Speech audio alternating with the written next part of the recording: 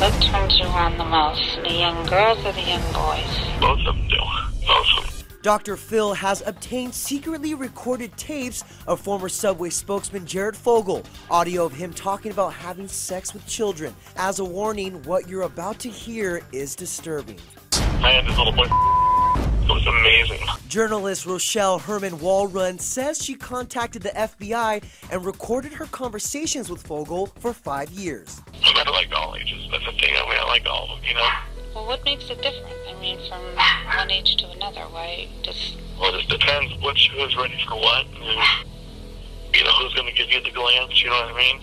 In a two-part interview airing October 29th and 30th, she tells Dr. Phil she first met Fogle in 2006 when the Subway pitchman was a guest on her local Florida radio show, and she immediately became concerned when he mentioned that he found middle school girls attractive. When you had that conversation with him at the time, how did you feel when he said those things? Disgusting. I felt like I was so dirty, my soul was dirty.